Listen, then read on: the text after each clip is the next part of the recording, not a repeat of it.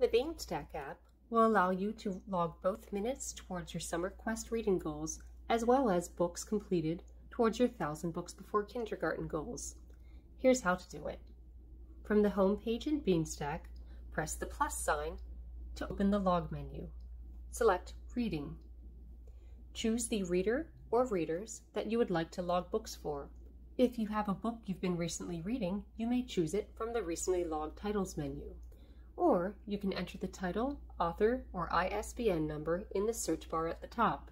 A third option is to use the barcode scanner on the upper right to scan the publisher's barcode on the book.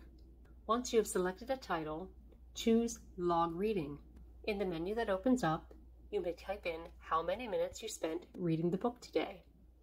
You can also mark the book as completed if you have finished it. This will add one book to your 1,000 books before kindergarten log and 20 minutes towards your SummerQuest log. Press Done when complete.